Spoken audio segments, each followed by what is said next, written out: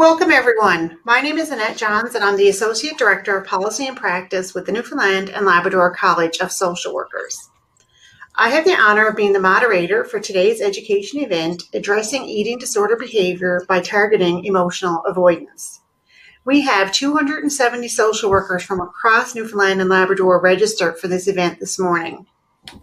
This is Social Work Month, and the theme, Social Work is Essential, highlights the important and essential role of social workers in enhancing the health and well-being of individuals, families, groups, and communities across diverse fields of practice. It is also International Women's Day, so happy International Women's Day, everyone. It is always so wonderful when we can come together to learn from our social work colleagues and enhance our knowledge in providing high-quality social work services. Sessions that focus on a theory, therapeutic approach, or practice intervention always generates a great response. In previous CE evaluations, members suggested that working with clients with an eating disorder will be a great CE topic for a webinar, and I'm so pleased that this is a focus for our webinar this morning. Today's webinar is a collaboration between the Canadian Association of Social Workers and the Newfoundland and Labrador College of Social Workers. The webinar presentation will be approximately 75 to 80 minutes, followed by a 10 to 15 minute question and answer period that I will moderate. Please note that all the details you need, like how to access the slide deck and handouts and other housekeeping information, is under the announcement and housekeeping widgets. And all the widgets can be accessed by clicking the blue and white icons at the bottom of your window. You can also resize and move around any of the elements you see on your screen to customize your viewing experience. During the presentation, I encourage you to type in your questions using the question mark icon at any time, and I will begin asking them at the end of the presentation. However, please note that only the presentation team can see the questions. I now want to introduce our speaker, Rick Parsons. Rick is a registered social worker who graduated from Memorial University with a Master of Social Work, bachelor's degrees in social work and sociology, and a certificate in criminology. For the past 10 years, he has worked in the field of mental health. He has worked in community mental health, intensive case management, correctional institutions, and acute and residential treatment programs. Rick is currently a clinical social worker with the Eating Disorders Inpatient Program through Mental Health and Addictions at Eastern Health. He is trained in evidence-based therapy approaches for the treatment of persons with eating disorders, as well as their families. He is intensively trained in dialectical behavioral therapy through the Behavioral Tech and has completed advanced training in emotion-focused family therapy through the International Institute of EFFT. Rick is also a private practitioner and a member of the NLCSW Promotion of the Profession Committee. Rick, I'm really looking forward to your presentation this morning, and I will now turn the virtual podium over to you. Good morning, everybody. Happy Social Work Month and happy International Women's Day. To start off, I want to acknowledge that the detail and information that you'll receive in this presentation is based on emotion-focused family therapy principle and approaches from the work of Dr. Joanne Delahanty and Dr. Adele LaFrance. Both of these PhD psychologists are the co-developers of emotionally focused family therapy. The work you'll also see is based on the work of the Maudsley Hospital. Some learning points for today's session. We'll talk about the function of eating disorder behaviors, as well as emotional avoidance, emotionally focused family therapy, and emotions. I'll give some practical skills for clinicians working with eating disorder patients, and also some practical skills for clinicians who are working with caregivers. The function of eating disorder behaviors. So what we know about restriction and restrictive eating patterns is that people become physically less responsive to feel feelings. And this happens through the process of starvation. And it goes back to the trials of the Minnesota starvation experiment, which actually happened in the 1940s, where people were tested, and there was an experiment to determine that people were less responsive to emotions. Binging soothes emotions, very much like emotional eating is what happens when people engage in binging food. Purging releases emotions in a very much, so when people purge their food or vomit their food, it mimics the release of emotion. People with eating disorders use these symptoms to cope instead of expressing their emotions.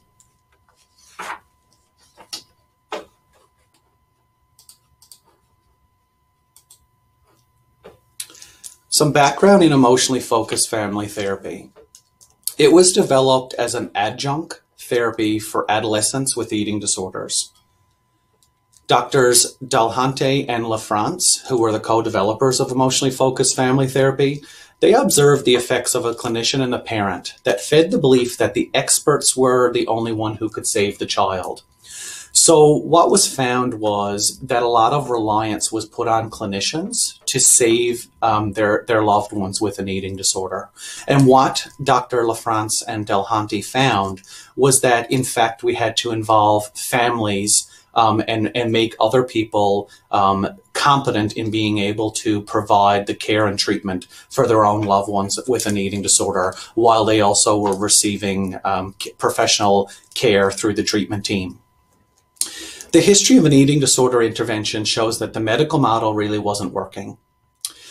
EFFT draws upon emotionally focused therapy, motivational interviewing, the Maudsley family-based therapy, the new Maudsley method, as well as other behavioral therapies. And it's also rooted, and there's some work being done through Gottman, as well as in the attachment theory. And how we deliver emotionally focused family therapy are through caregiver workshops, as well as individual, parent, and family-based therapy sessions. EFFT also integrates really well with the ACT therapy, as well as DBT.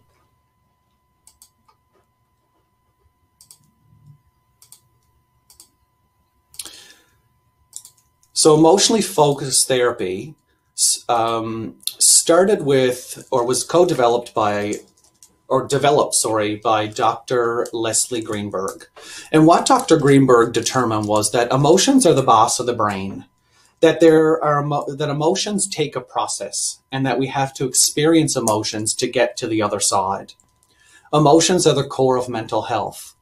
That symptoms are the way of coping with painful emotions. And we certainly see this in eating disorder behaviors, where when people restrict, binge, and purge their food, it is a way of coping with really uncomfortable, difficult emotions, and it comes out through the behavior. Emotional avoidance is at the root of the symptom. So at the core, eating disorders are about emotions. Emotional processing is the key of recovery, and you have to get to a place that we can feel it. You have to feel it to heal it. So I'm sure many of you are wondering, why are we focusing on emotions? So if an emotion is not followed through, then they can become feared and overwhelming. So emotions have to run their course. They need to be expressed and they need to be validated. Eating disorder symptoms are a way of avoiding emotions instead of expressing emotions. They can become too painful, and the symptoms can then turn into distraction, avoidance, acting out, blowing up, restricting, over control, or numbing and drowning. And these become more of the coping mechanisms that are seen. We can't just take coping symptoms away without addressing the underlying emotion in some way. So in eating disorder treatment, there is a lot of emotional processing happening with the client, and the client being able to process their emotions in a therapeutic, safe way.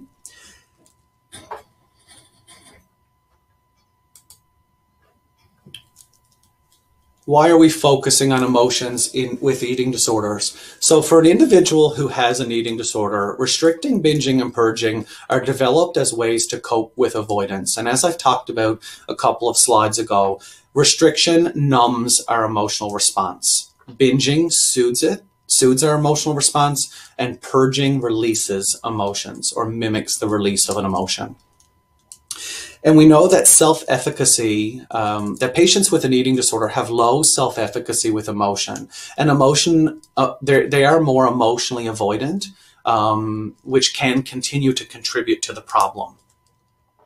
So when we focus on emotions, if things are said with compassion, it can actually trigger the calming and compassionate part of the brain that sends a message to our hypothalamus, what we call the grand central station, where we're able to actually calm ourselves down and to create more or increase the flexibility.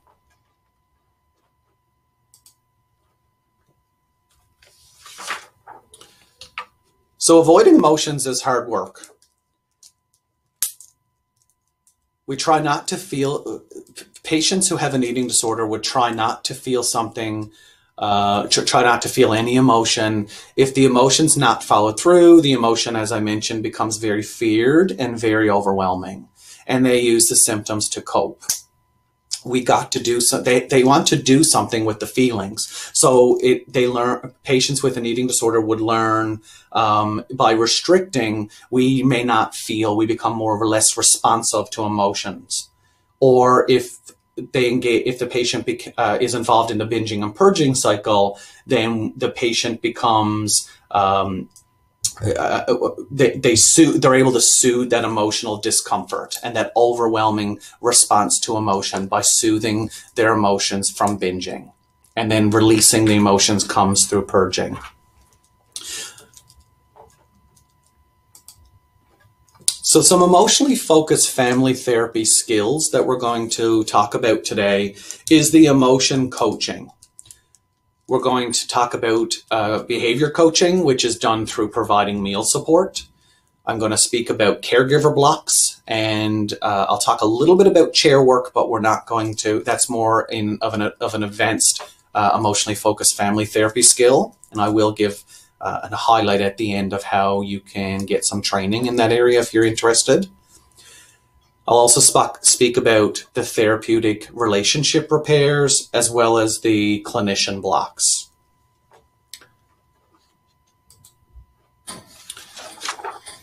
So we ask caregivers to become their loved one's emotion coach, which is done through emotional processing. So this would be learning the emotion basics to learn how to validate emotions. The second step we ask caregivers to do is to become their loved one's behavior coach. And this is really applied during the meal support process. It's done through the interruption of eating disorder symptoms.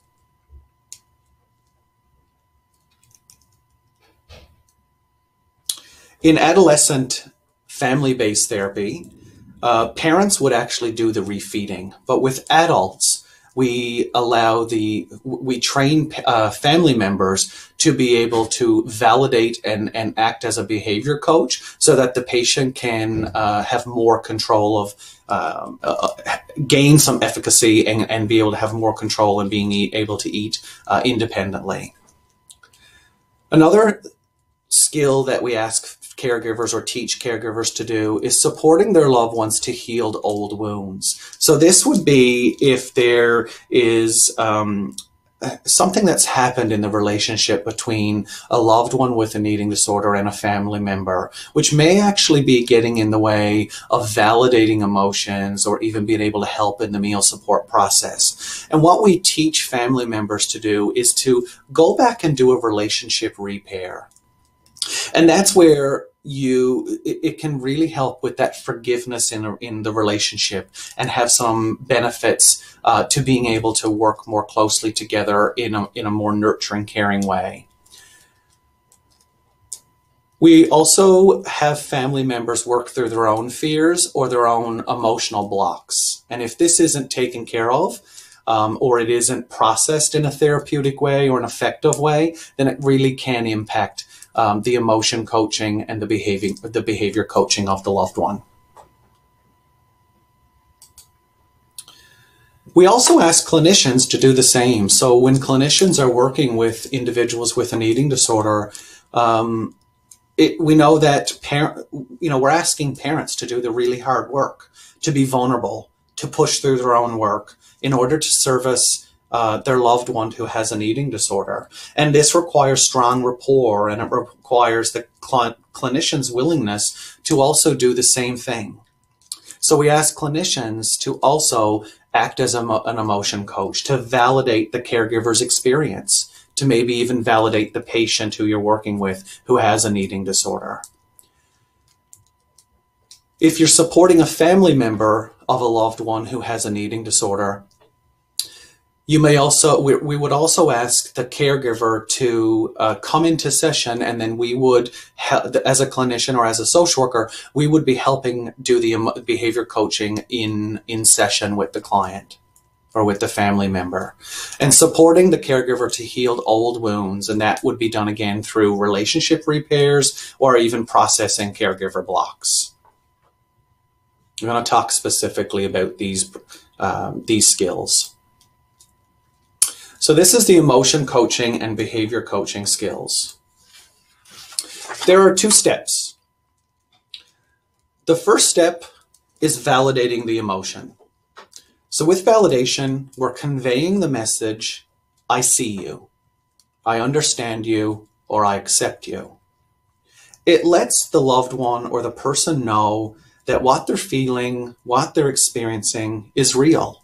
And it acknowledges that you believe it's real and it's a true emotional experience that they have.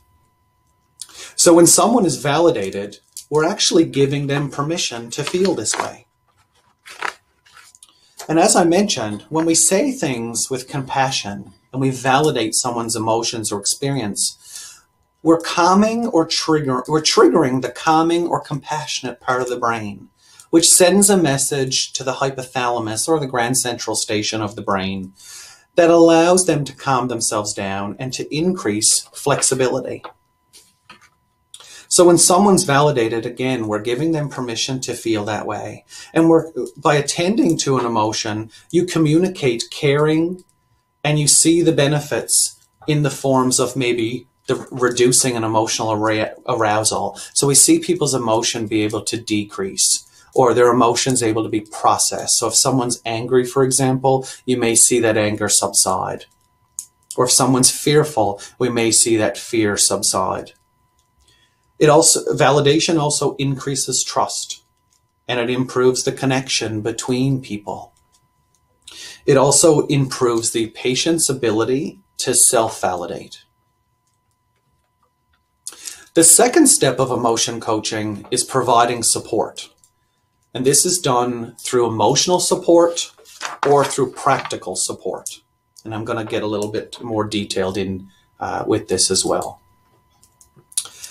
So the first step, so recognizing there are only 2 steps. First step, validating the emotion. We're acknowledging the emotion or the desire and providing 3 reasons why that makes sense. And we use, so the trick and the tool with validating the emotion from an emotion-focused family therapy perspective or an emotion-focused therapy perspective is providing 3 reasons why you might think or be able to relate to their emotional experience. So we know that big emotions are accompanied by high internal activation. So that people who experience high emotional responses may have a racing heart, or they may experience breathing changes or tense muscles. And as a result, their thinking starts to shut down. So when we validate, our limbic system becomes calm and allows our prefrontal cortex to think. Validation is a reaction that's caused by big emotional spike, and it can help settle down those high emotions quickly by validating. So we provide 3 because statements. I understand that you might feel, And I'm going to give the example of validating fear for somebody who has an eating disorder. I understand that you might feel afraid of eating pasta because you have not had pasta in a really long time, and because you find it hard to eat pasta, and because your eating disorder makes you think that you're going to gain weight. The reason we provide 3 because statements is because generally the patient doesn't hear the first one. The second one, it may actually trigger their response to think they hear it. Maybe they actually get it. And the third one is, they get it. They understand.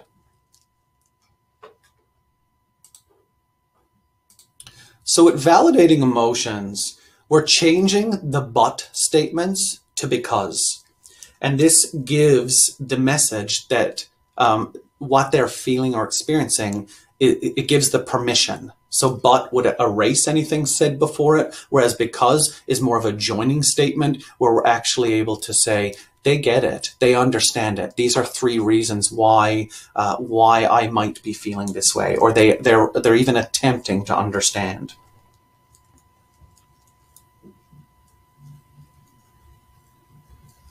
So you'll notice in the handouts that are provided, there is a script there. And in the script, it'll be helpful to review and use with patients or even family members. And you'll notice in that script or that handout that's attached, there are some statements there, and we also use these when we're validating emotions. No wonder you feel that way because, and these are some opening statements.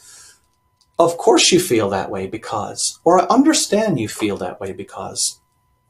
What we're doing here is we're avoiding going for the bright side. We're not really trying to find logic, or we're not trying to correct the loved one's version of reality, because you got to feel it to heal it. So imagine you're in a deep hole. Your first instinct is to reach. Someone's in your loved one or someone with an eating disorder is in a deep hole, and you as a clinician or even as a parent, your first instinct is to reach in and pull your loved one out. You want to tell them that's fine. Just grab a ladder and climb out. It's easy. Just eat the food. You'll get better. But instead, we want to get down in the hole with them and try to understand their point of view.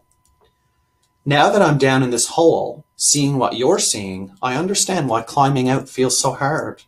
I understand why eating feels so hard, because it's muddy and it's slippery and the surface seems so far away.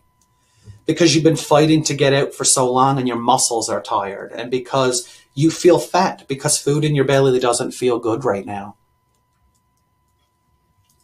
So imagine another example. Your loved one says, everyone at work hates me. I'm such a loser. Notice what your instinct is. It's probably to say, you're not a loser. However, what actually does leave the loved one, it leaves the loved one alone and feeling shut off. And this can actually be help with the process of being cut off and not feeling comfortable and safe with being able to process emotions further when somebody is coming back with more logic or correcting our sense of reality. We're unable to show or view this video on the webinar system. It is a very short video, and I encourage you all to view it later and use it with families or even use it with patients with an eating disorder. It is Brené Brown, The Difference Between Empathy and Sympathy. It's a very powerful video in showing how validation is very important. Providing support. So with providing support, there is emotional support. So this is the second step of emotion coaching. So the first step was validating the emotion. The second step is providing support. There are two arms, A or B, if you will. A is providing support. Different emotions have different needs. So what we know about sadness is that people want to feel comforted. That's the underlying need of sadness, is to feel comforted. The underlying need for anxiety and fear is to give somebody reassurance. and perhaps with a gentle push. The underlying need for anger is validation and boundaries. So validating the anger and then also setting effective and healthy boundaries. And then the emotional need of joy is to share our joy with people, to share what we're excited about. The practical support piece, which is the B part of providing support. This is from healing with an eating disorder. Support would mean providing meal support. So it might mean proceeding with the plan. And then the second piece would be around symptom interruption. So interrupting the symptoms, whether that be binging and purging, or whether it be overexercise, whether it be using laxatives or diuretics. And we do that, we teach families and clinicians to do this by distracting, by redirecting, by teaching them skills, or even offering solutions. So if somebody is having having difficulty with a meal, we would use the 3 because statements to validate the emotions. And we would provide the emotional support to have a dialogue and a conversation and ensure that we're meeting the needs of that the emotion they're experiencing. And then the practical support might be, we're going to still proceed with the plan. Let's pick up your fork and continue to eat. Or it might be, I see you're struggling, or I know you've struggled during that meal. Let's play a game together. So that's the practical support piece around symptom interruption.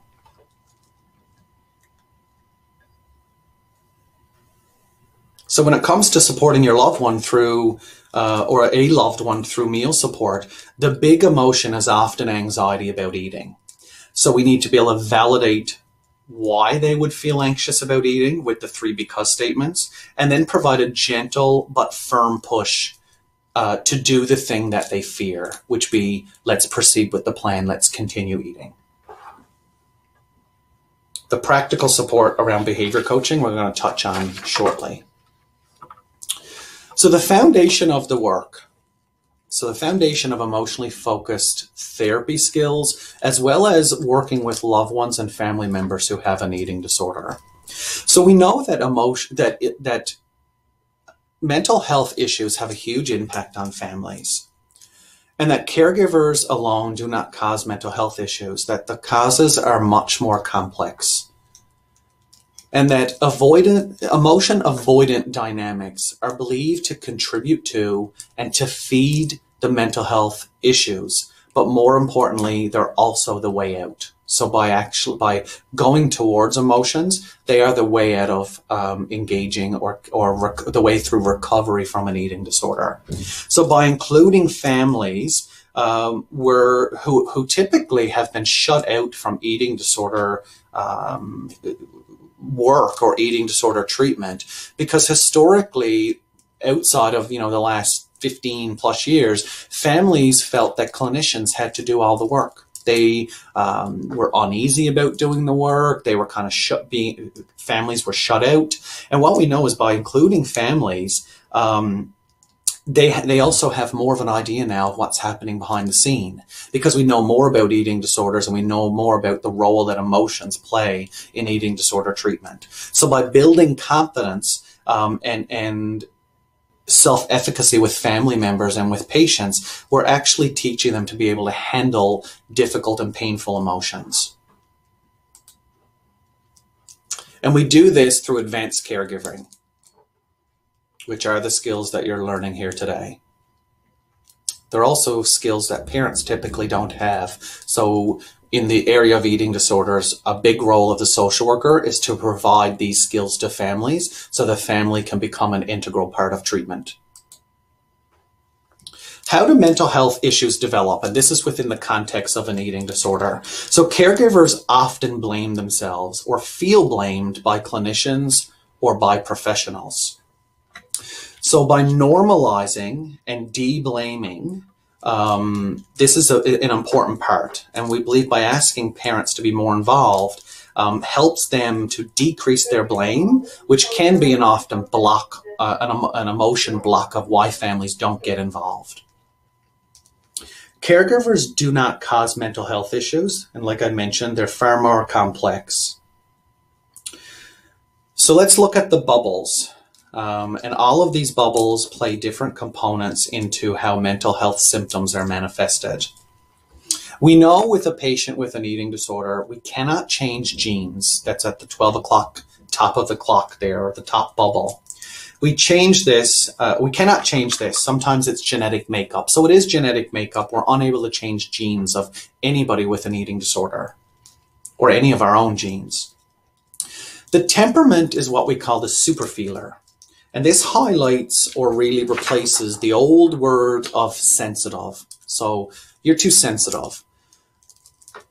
So when we look at in the area of eating disorders or emotionally focused family therapy, we use the word of superfeeler. And this is when emotions are more intense. And it's when we put up the dial of emotion. So the volume on the dial gets turned up. And then patients with an eating disorder would use avoidance or their symptoms to cope. There are biological factors that when they're upset, it might take them longer to return to a baseline or to calm down, and that babies are born more emotionally sensitive. So that might be the superfeeler. That's the explanation of what the superfeeler is. Epigenetics, you see there as well, this is when experiences in our genetic makeup get passed down from generation to generation. We don't have any control of this.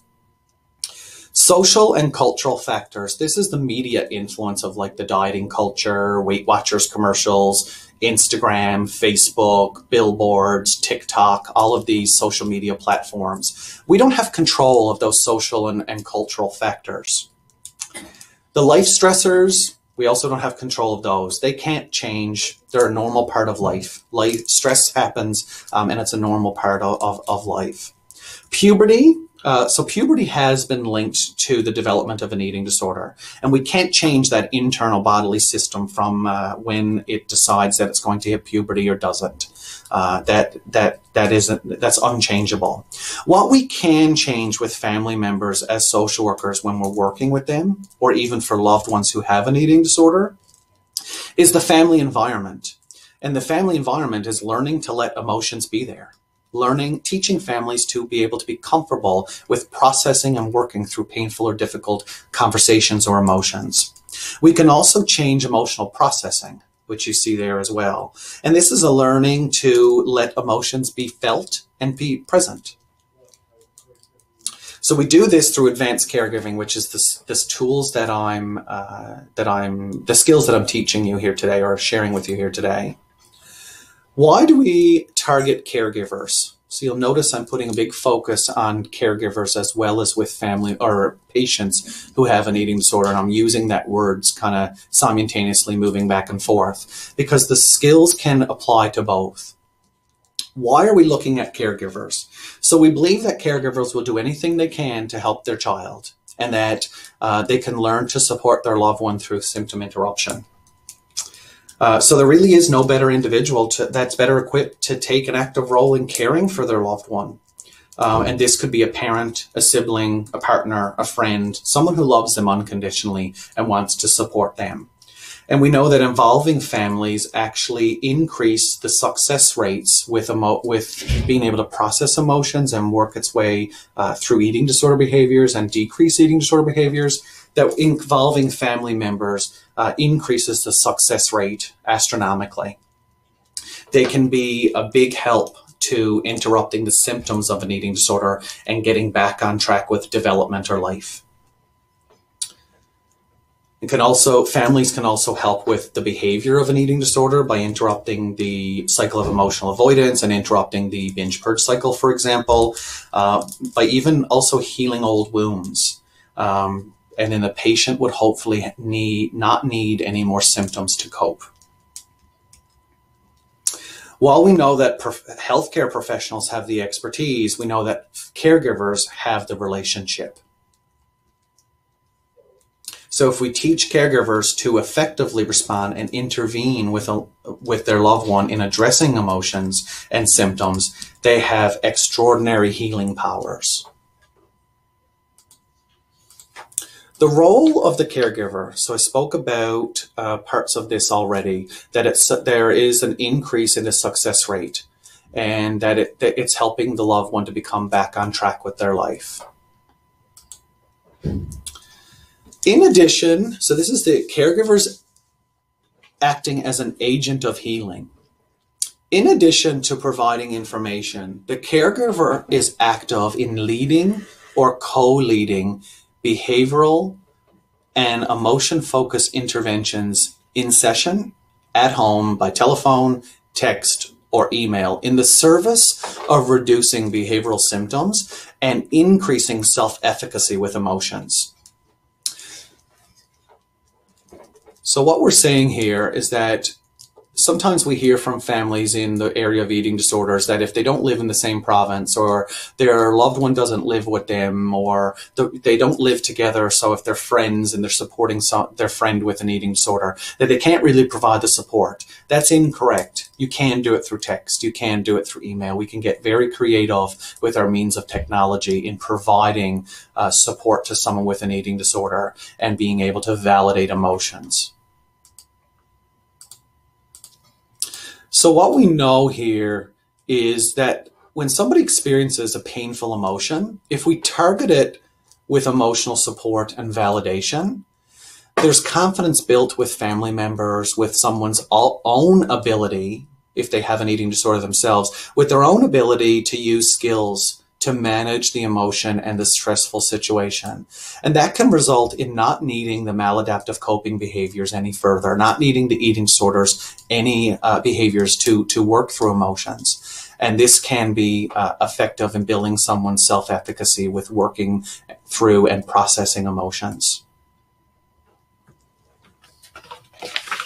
I'm going to specifically talk about two emotions here that we know are very difficult for many of the patients that we work with in the area of eating disorders. And those emotions are anger and the behavior of silence. So what we know about anger is very much going back to the anger iceberg, that underneath the iceberg, we know there are more vulnerable or uncomfortable feelings that are difficult sometimes to express. So this could be humiliation, it could be sadness, guilt, fear, hurt. And then above that, it's coming out through anger. It's coming out through expressing anger because the other emotions are difficult to process or difficult to feel, to feel or experience. So below that surface of anger, there might be strong emotions that need attention, and those emotions are being shut down. So anger, it would be safe to say at times that anger is a primary emotion, and there are also times where anger is a secondary emotion that's used to cover up more deeper emotions that are painful to bear, which are the emotions that you would see there on the bottom of the iceberg. Anger is an emotion that gives us more power and control, and also prevents or blocks us from allowing vulnerability.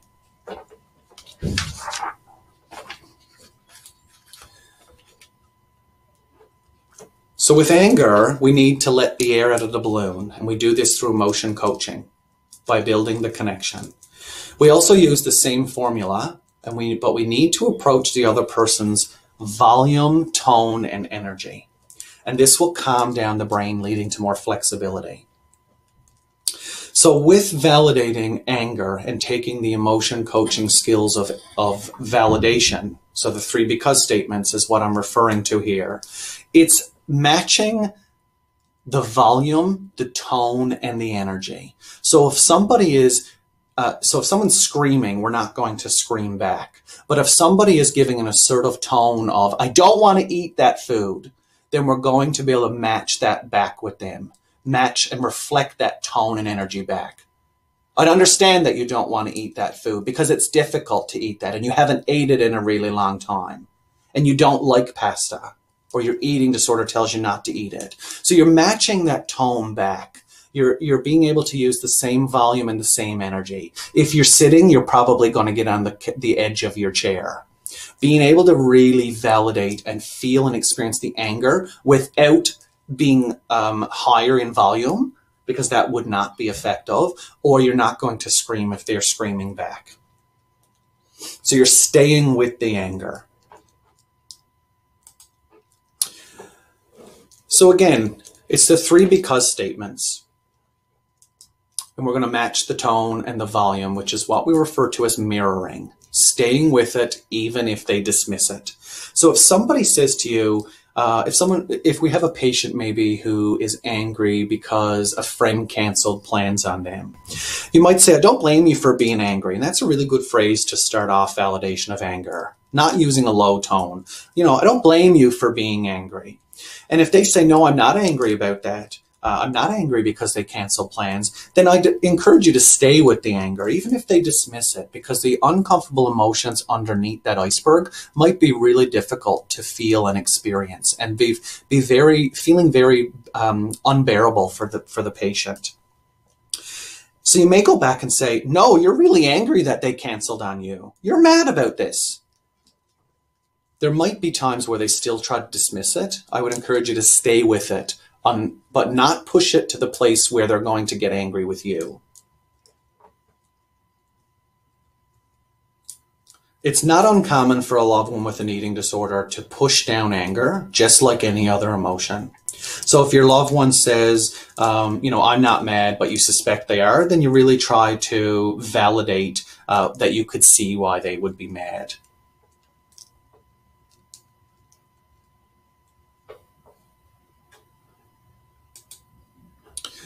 Validating silence. So with silence, this can be really anxiety provoking. I mean, I'm sure everybody has gotten the silent treatment at some time in their life. And it can really bring up a lot of anxiety when people aren't talking, people aren't giving you anything. So when a loved one's silent and they're not saying anything, with someone with an eating disorder, a family member, we start to make guesses rather than asking questions. So it's important not to ask questions. You start to make guesses. So if you're going to be wrong and you're afraid of being wrong, don't be concerned about it, because the people who you're doing it with will actually tell you that you're wrong. Usually they will open up and say, no, you're wrong about that. So we make space for the silence, which actually conveys an understanding and respect. And this goes a long way in maintaining that connection and really encouraging the loved one to eventually open up. So a common phrase to use with validating silence might be, I'm going out on a limb here. I'm wondering if, or I can imagine you're feeling something very difficult right now. So we start to take guesses. We don't say, are you angry with something I said at the dinner table? Or are you angry because I served you toast for breakfast? So you wouldn't really start guessing, but you would phrase it to start off with, I'm going out on a limb here. I'm wondering if it's something that I said at the dinner table. Are you upset about that? And sometimes they will come back and correct, no, it's not that reason, and give you another explanation. So with validating silence, there may be some experience where sharing with you in the past, or where they've shared with the family member in the past, may not have been helpful. So they actually don't want to go there. So while we're working with families or patients with an eating disorder, or supporting families in that process, it's important to look at the history and maybe recognizing where they may have shared in the past has not been helpful. Or even as a clinician, maybe you've been unable to validate in the past, or you haven't been provided enough validation. So sharing with you is also difficult. So that might be an opportunity to say, I can imagine you're feeling something difficult right now. I'm going out on a limb, and I'm wondering if maybe when I said this to you the last time, you didn't really receive it well. And being able to validate that silence there. So we first validate the silence, the fact that they're shut down, and then we validate the reasons, the various underlying emotions. So we choose an emotion. I'm thinking that, I'm wondering if you're upset or you're sad about, and being able to validate the emotion. And then at the end, we're going to meet the need. I can just imagine what you need is space, or I can imagine you need some time, and I'm going to go in the living room right now, and you can come out when you're ready, and I'll still be available to talk. Or I imagine what you need is no pressure, or for me to be there no matter what. So this is for us as social workers, but also for helping family members. So why are we focusing on emotions at mealtime? So the nature and function of food rituals is about controlling and distracting away from emotions. So EFFT research shows that confidence is built with families if we can provide meal support by teaching family members to focus on emotions. So the nature and function of food rituals might be thoughts about eating disorder. It could be the patient having thoughts of what they ate yesterday. It could be thoughts about what they're going to eat. It could be counting calories in their mind. This can be very distracting. So we're going to focus on the emotions and then provide the practical support so that hopefully we're able to distract them away from the thoughts. The loved one needs help with interrupting the rituals. So interrupting the numbing cycle of food restriction or any emotions that might surface. And then the value of mindful connected eating is to allow emotions to be there and to be acknowledged and to be validated. At the core, eating disorders are about emotions, not food. Sometimes it comes out through the control of food, but it's generally a way of avoiding emotions or emotional experiences, because it's painful, uncomfortable, or unbearable for them to feel or experience the emotion. So we behavior coach through meal support. We teach family members to do this. We ask caregivers to take on the role of the emotion coach and the behavior coach, much like a clinician would do in an eating disorder treatment program during mealtime. So and this is done through interrupting the symptoms and supporting their recovery. And the role is so we know that weight restoration and establishing a normal eating pattern are the first steps to recovering from an eating disorder. And doing that by providing support, which can lower the anxiety and also make eating a more healthier, easier choice for the patient. The role of a coach, so with family members particularly, is supporting the role as food as medicine, providing distraction during and post meals. So during our meal supports in the eating disorder programming, there will be lots of conversation. It might be around the weather. It might be around a movie, a TV show. It could be about experiences, of vacations that may have been positive. It could be any distraction conversation, very much like a social conversation that you may have at home at your own table. And then post meals, distraction is generally done through playing a game, reading a book, doing a crossword puzzle, things like that. The other role of an emotion coach or behavior coach, behavior coach is monitoring and interrupting symptoms. So the symptoms of wanting to hide food, of purging after meals, or exercising. So in eating disorder programming, the patient has 30 minutes to eat the meal, breakfast, lunch, and dinner, and then they have 30 minutes post period. So during that post period would be the distraction and monitoring the interruption of symptoms by staying at the table for that 30-minute period. And that's to help with the interrupting symptoms of exercise, hiding the food, and purging. And the other role of a behavior coach is providing support and validating and love, and really providing and giving that message and that connection, but the message of I'll never give up, or I'm never, and not giving up. I'm not going to go through all of these. It's a busy slide. I just wanted to give you some ideas of some coaching phrases. So we would provide validation rather than reassurance or cheerleading. So instead of saying, I can see your anxiety, I can see you're anxious and don't feel okay right now, would be a more positive way of saying, of validating. I can see you're anxious and don't feel okay right now, versus saying, don't worry, it's okay. So you can see how that's more dismissive of the emotion. We also say it's hard work and I hear that it's feeling impossible right now, versus you can do it. So we really wouldn't provide that reassurance and cheerleading because it isn't as effective. We're not really looking in that way. We're not providing the validation of the emotional experience. So in validating emotions, we want to be able to pull out any emotion we can and to validate the emotion. And most importantly, be able to label and identify an emotion. So give it a feeling or emotion name. Providing matter-of-fact statements about what's happening and what will happen. That is your eating disorder speaking to you. We may also say, this is the fuel your body needs, so you'll finish the meal. Or you're dropping food on the floor, so I'll be adding a bit more to your plate to account for that. We want to provide or to praise effort rather than achievement. I know how difficult this is for you. I know how difficult it is to finish your meal. And I really appreciate how hard you're trying. Or you've been brave today for sticking with this snack. Emotion blocks. So this is specific to caregivers. With emotion blocks, there are animal models which are co-developed by Dr. Adela France and Dr. Joanne Delahunty, who are the co-developers of emotional focused family therapy.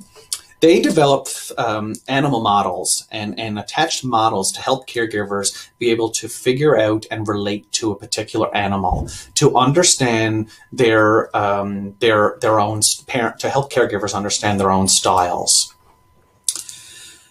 Mental health issues and your own emotions might be related to our past emotions and our past emotional experiences, which can actually inherently maintain the problem or inadvertently maintain the problem. So this would be sometimes if we if we have a family member who doesn't acknowledge emotions and sticks their head in the sand, so to speak, then that could keep the problem going. It could keep patients and their loved ones from being able to feel and experience emotions because they haven't seen it in their home. And we can end up changing the way we respond to an emotion and the way that we provide care. And we can do this by recognizing our own patterns or helping families recognize their patterns. Dr. Janet Treasure was also one of the people who created the animal models, and then it was adapted and adopted from the co-developers of EFFT. So these are the animals for the types of understanding the types of emotional responses. So it's the jellyfish. The jellyfish is the animal which usually wears their emotions on the sleeve. It's people can see the emotion and there's no poker face. The ostrich is the opposite of the jellyfish. They're more solution focused. They're not comfortable with emotions. And as I mentioned, they dig their kind of head, tuck their head in the sand and act as if there's no emotions present. And the goal or correct balance of an emotional response is the warmth and the calmness that's created through the St. Bernard. And this is the animal where they go towards the crisis, but they're also calm when they get there. They're providing the correct balance of support and care and support and care. These are three animals that are helpful in understanding, helping family members understand their caregiving style. The kangaroo. So the kangaroo is the overprotective animal who tucks their loved one in their pouch so that they don't have to feel or experience. So they're more protective, protecting them from anything they can. The rhinoceros is more of the controlling animal. You may hear statements from the rhinoceros such as, "This is what you signed up for." They're more fact-based and they're always giving advice. So they're more argumentative and they push for change and growth without acknowledging or validating emotions. And then the correct balance that we're looking for here is it's done through the dolphin. The dolphin is they're in the water, they're not picking you up, they're swimming with you, and they're given gentle nudges. They'd be a family member given those gentle nudges when their loved one needs it. So in also understanding blocks that families may experience when they're providing support emotional support to someone with a loved one. So it's not only understand the emotional responses and the caregiving responses through the animal styles, it's also looking at this diagram you see here. And what you see underneath the tree or underneath the soil is when you feel these emotions down here, you often do what's above the tree. So for example, when you feel fear, you start to avoid. When you feel helpless, you start to accommodate. When you feel self-blame, you may start to blame others, or you might get defensive. So you see how what's below the soil are the feelings and what's above the soil are more of the behaviors. And we use this to help family members really understand how their own experiences can get in the way and how they respond to their own loved one. And they're usually rooted in, the behaviors of accommodating, the behaviors of denying or avoiding or rejecting.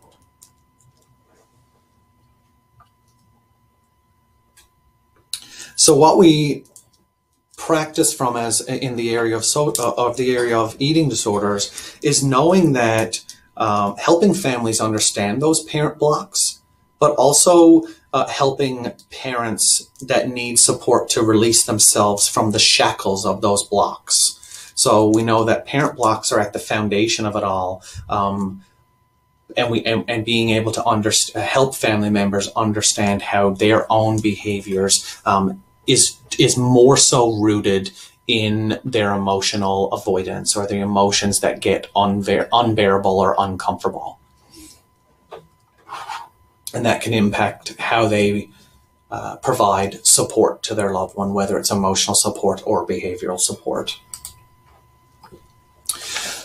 So blocks are addressed. It is a very critical component of the work as an emotion coach, because you can't teach families to do emotion coaching without acknowledging what would get in the way. What are their own blocks? So being able to know what's the Achilles heel. What are the fears and obstacles that are in the way? And it is very normal for people to have those, especially in the area of eating disorders, where there's a fear of their loved one being medically unwell or being medically unstable, or even dying. So when that's happening when you have parents or caregivers who are having those fears, we want to really validate and acknowledge what those fears are. They are very normal.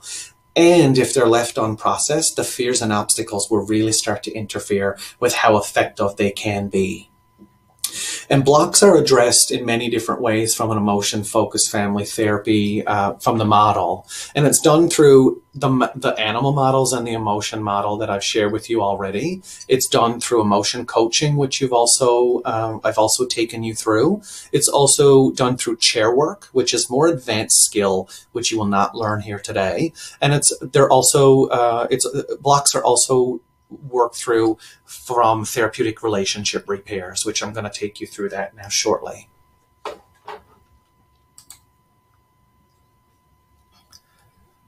Blocks are addressed because they're a system of cascading attunement. Clinicians must be attuned and responsive to the emotional needs of the parent.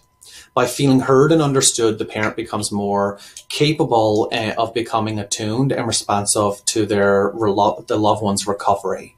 And when we look for blocks, we look for blocks when the caregiver is having trouble with showing empathy. So if they're feeling burnt out with their loved one, they're tired, they're like, I just want them to eat, then that block might be present. Or if they're having difficulty setting limits, it might be effective then to incorporate the blocks and being able to process some of that. Even acknowledging what the emotional block is for them, it can be effective in itself from changing and shaping their own behavior, because they've built some awareness in what their block is. It's helpful to help family members know what's feeding the animal. She'll reject me and I can't bear to lose her. Or I'm afraid that I will break down or explode in anger or do something that I'll regret. I can't afford to put strain on the couple relationships. This is a common one for people who are in dual family situations. So if you have two parents, I can't afford to put strain on the couple relationship or alienate the other children that might even need me. So you have multiple children in the home.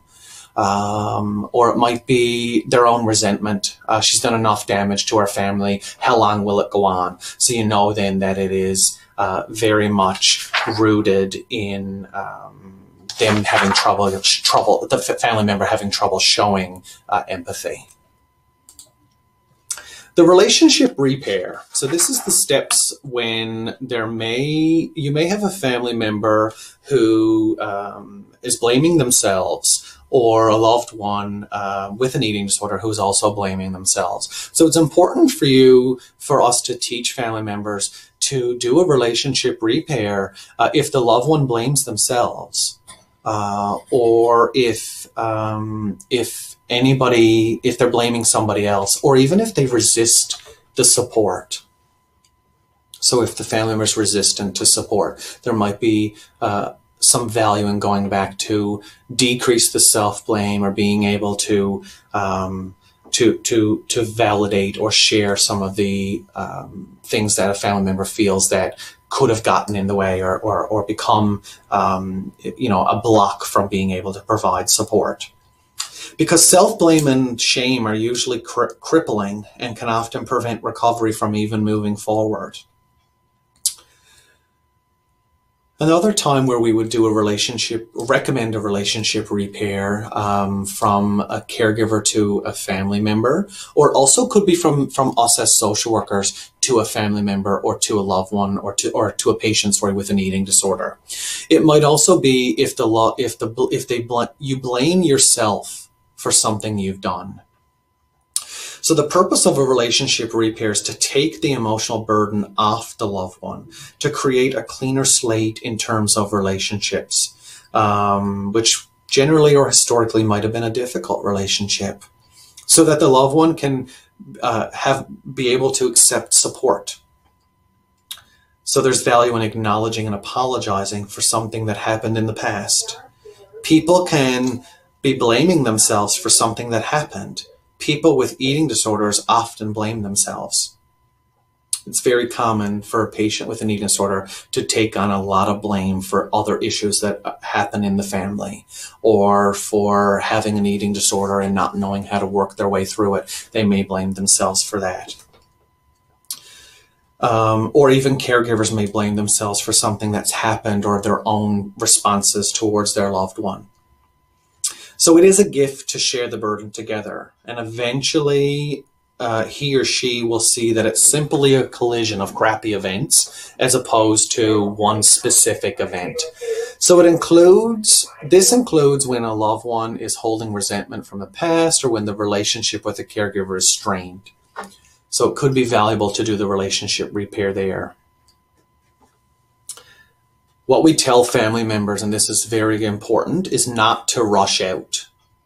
Same with clinicians if there's a repair in the relationship and we're using this tool, because even though it's specific to EFFT, which has been designed primarily for the treatment of eating disorders, these skills can be used in other mental health contexts. So as social workers, we still would not recommend, or it's not recommended from an EFFT perspective, to run off. It has to really be thought through. So really thinking it through of how you're going to use the relationship repair. And we tell family members the same, not to rush off and do it.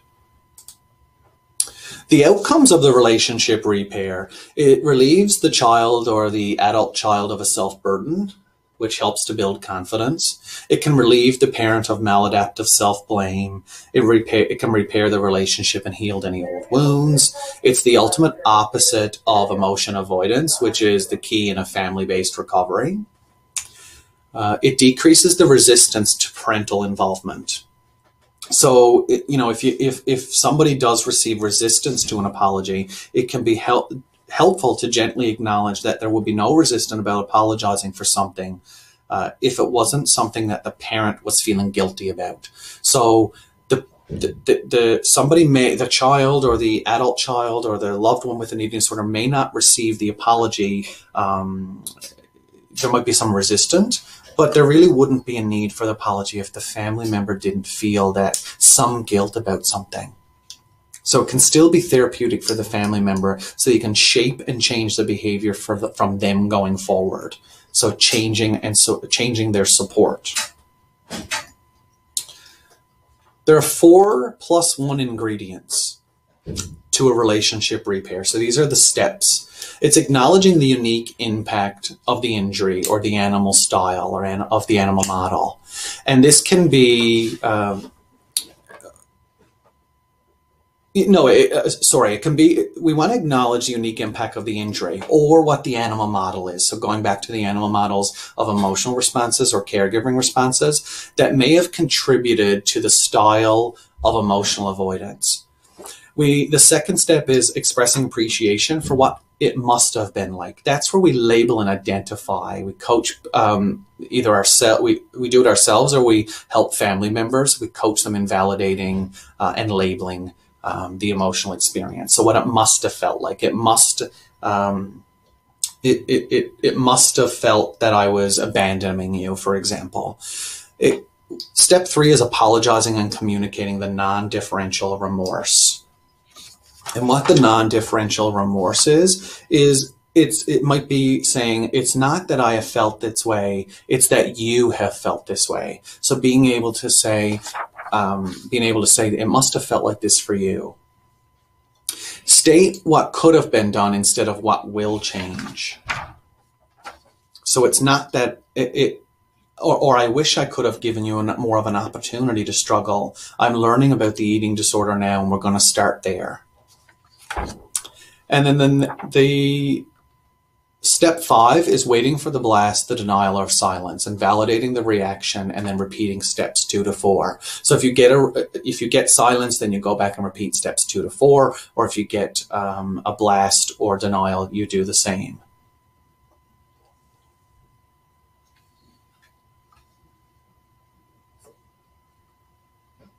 So some examples that I've seen with family members in the eating disorder area might be apologizing for, I've seen caregivers apologize to family members siblings of the person with the eating disorder for being not as available, not as supportive, because they've been more preoccupied with the care and treatment of their loved one with an eating disorder.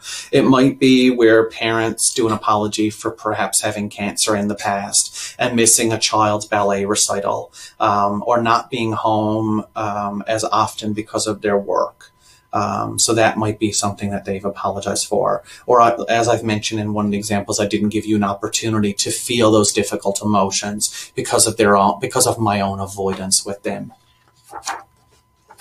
The simplified steps, so this is just making it more simplified for you, is step 1, say what you're apologizing for. Step 2, say what it must have been like for them, or saying you're sorry. Step 4, saying what you would have done differently and what you'll do different from now on. And then validate the reaction. So validating the denial, the blast, or the silence. And then you repeat steps 2 to 4.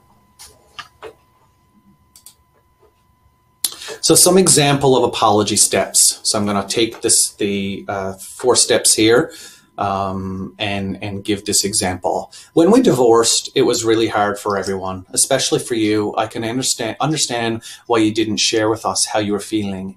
It must have seemed like I couldn't handle it because I was in a lot of pain myself. And then with step 2, we are saying what it must have been like for them. I can imagine how hard it must have been for you to see us like that. You must have also felt very angry that we didn't find a way to sort out our problems, and sad knowing that it would never be the same. I don't blame you for having felt this way.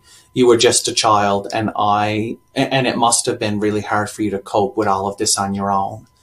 Step 3 is saying you're sorry. I'm so very sorry that you had to go through this. It pains me to think about how you've suffered as a result. And then step 4 is saying what you should have done differently. I should have found a way to protect you from what happened next. I should have seen just how hard it was for you and given you the support you needed. So that's just one example. It's not specific to eating disorder. I wanted to make that one more generic so you can see how this can be applied outside of the area of eating disorders as well. There's some other examples there that you'll see. I'm not going to go through those in the interest of time. I have some resources. So there are some training opportunities through the Eating Disorder Foundation, who does various support groups for individuals with an eating disorder. They do support groups for, more specifically for caregivers and for siblings. They also specifically teach the emotion coaching training for professionals and for caregivers. Mental Health Foundation. So this is Adele LaFrance, one of the co-developers of EFFT. This is her website. She does advanced EFFT training specific to eating disorders. She does some work also around how to therapeutically, advanced training on how to do emotion blocks and process emotion blocks. She'll also do training, advanced training through the use of chair work. And then this source here is specific to Emotion Focused Family Therapy website. I won't go through the rest of the sources. You'll see some book recommendations. There's some book recommendations. There's some manuals, as well as books about eating disorders that are helpful for social workers and also helpful for directing family members and supporting family members, giving them some materials to read about eating disorders, to read about support, to read in that area. And that's the end. Thank you for listening. And again, happy Social Work Month and happy International Women's Day. Wonderful. Thank you so much, Rick, for this excellent presentation. I know I certainly learned so much. It was wonderful. So we have now arrived at our Q&A period, and we'll do our best to get through the questions. However, thank you for your understanding if we're not able to get to yours. Our first question is, just looking back at the social media piece, Rick, someone had a question around, in terms of the social media use, the increase in social media use amongst kids and teens. Are you seeing this as having an increased impact on eating disorder behavior? 100%. There are actually Facebook groups created for help for actually supporting eating disorders. So Pro Anna would actually be one of those sites. So there are sites that actually promote eating disorder behaviors, and we have patients who have followed those sites. We're also seeing the use of Instagram specifically as being one of the social media platforms where individuals with eating disorders use it to compare themselves, whether it's through friends or people they know, because of the amount of follows and likes that can be received. There's a lot of body comparisons happening with social media. Mm-hmm. And this question kind of dovetails off of that one, Rick, in terms of how do we educate our loved ones around some of this, but also what are some cues, what we can look at in terms of when do we know if dieting and exercising has crossed over into an issue that needs treatment? Mm-hmm. Health, what we often tell patients, I mean, it is very specific. We certainly know that people who may exercise, so a healthy way of exercising would be like an hour a day or so.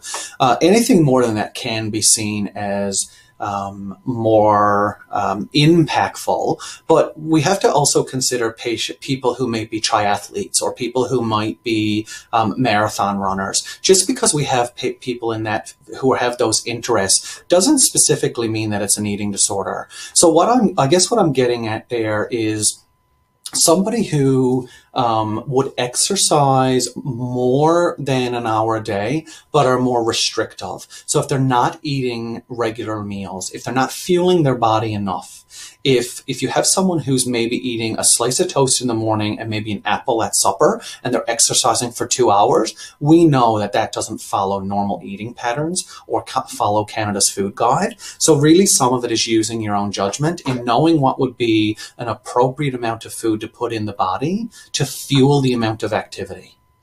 Right. Okay, perfect. Thank you. Someone else had a question around best strategies for working with clients who disclose they are binge eating due to a trauma they may have experienced, such as leaving an unhealthy or bad relationship. Mhm. So coping strategies would be the validation, using validation and using the validation of the behavior. I can understand that you would want to binge because it might be difficult to process some of these emotions, and that's very comforting for you. So being able to validate the behavior of why it's happening, and then going specifically into the emotion. What is the emotion that's being soothed there? So are they soothing the emotion of hurt? Are they soothing the emotion of anger? What is the being able to label and identify the emotion, and then specifically bringing that into the context of why they might feel or feel that need to binge.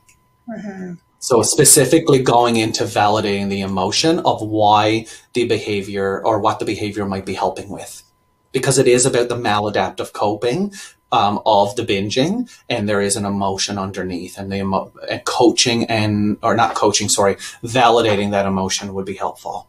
Mm-hmm. Perfect. Thank you. We still have time. Some more questions. Keep them coming in.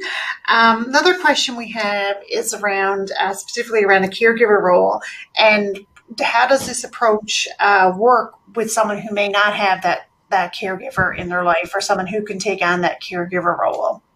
Yeah. So we have seen patients in eating disorder areas of work who don't have family members or don't have caregivers, specifically parents. So most often somebody does have a friend who provides care to them, or even who loves them. So being able to work with families and being creative in what family means. Like, family doesn't necessarily, as we know as social workers, doesn't necessarily mean a family member or a parent. It could certainly be an aunt, an uncle, a grandparent, or it could be a best friend. Really being able to look at the broad definition of family, and hopefully find and identify somebody who can provide that support to them.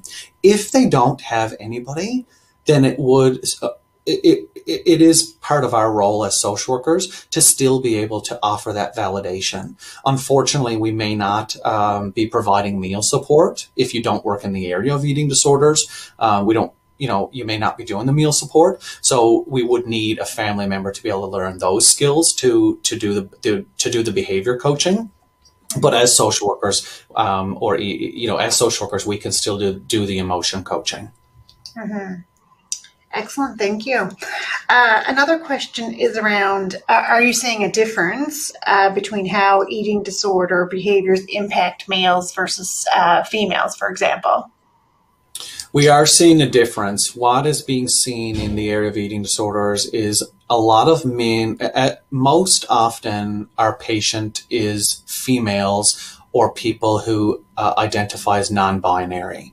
People who identify as a male, we typically don't see a lot of those in treatment. We have had some, but a lot of times what's being seen in the field and what research is telling us is that males typically have more disordered eating, but may not fit the definition of an eating disorder or the diagnostic criteria of an eating disorder. So they may fit more what we call OSFED, other specified feeding and eating disorders, and may not necessarily fit criteria for anorexia or bulimia nervosa.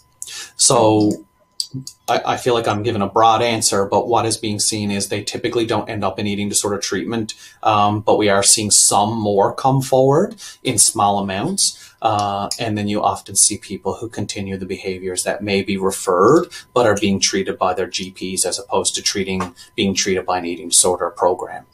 Mm-hmm. Okay, and there is a lot of consultation happening with GPs, so we are consulting quite regularly, and we are seeing some of the patients being male, but they typically don't, not typically, but often don't reach our programming. Mm-hmm. Wonderful, thank you. In terms of the actual program, what is the general age range of clients who access the eating disorder program? I work with the eating disorder inpatient program. Our age is 18 plus, but there is the adolescent medicine program for patients under the age of 18. The HOPE program also has a mandate of working with adolescents and working with adults. In the inpatient program, we typically see patients in their 20s and 30s, but we often have also seen patients who are 18, 19, and even in their 40s, 50s. But the general age group would be within 20s and 30s. Okay, wonderful. Thank you. Typically, how long does the intervention treatment take? Good question. The intervention typically takes a while. The inpatient eating disorder program that I work with, the adult program, our program is anywhere from 7 to 9 weeks, but that doesn't mean that when a patient is discharged that their eating disorder is no longer existing. It means they've challenged and received treatment, but there's an ongoing process, and then they would likely be transitioning to the intensive outpatient eating disorder program, which is the HOPE program, and then that process is a year. That their program is for up to a year. So it's not uncommon for someone's treatment and intervention to be that length of time. Very much like any mental health issue, it isn't sometimes just corrected or fixed or changed in a short amount of time. It is more of a lifelong process. And not saying that everyone becomes it still continues to be very ill with an eating disorder, but they still may be challenged with challenging eating disorder thoughts for a longer period of time. Mm-hmm. Okay, thank you. So if someone had a client that needed a referral to your program, how would they do that? The referral can come from someone can self-refer. They can also be referred by a social worker. There's a part of you'll find on the Eastern Health intranet, if you typed, or not intranet, sorry, Eastern Health website, if you typed in eating disorder referral, you should get the referral to come up. If not, I think if you Googled it, you'd probably find it pretty quick. It is very accessible. At the end, I'll show my contact information. So if anybody has any difficulty finding it, then I certainly can offer some help here. The referral will go directly to the intake coordinator. GPs generally know what the referral process is, but it goes through our intake coordinator, who then triages the referral. Mm-hmm. Okay, perfect. Thank you. Another question that we've had come in is in terms of for trans and non-binary folk availing of services, is there an additional or specialized support considering how their eating disorder may be intertwined with gender dysphoria? Yeah, absolutely. So we've all received some training in that area of work and being able to support people in the trans, non-binary, with that identification. The programming is the same, but the processing of emotions could certainly be delving into the feelings associated with gender, sexuality, and then that would be done on an individual basis in the therapy programs. So best practice for eating disorder treatment is a combination of individual and group-based therapy. Okay, thank you. You mentioned about, in terms of validating anger and silence. So if you're going through that process and the client still doesn't want to talk, what are some things to do there? Yes, at the bottom of the slide there, you'll see, just let me flick back. I'm not going to flick on the slide. I'm just going to look at my note here. But, or no, I think I can go back.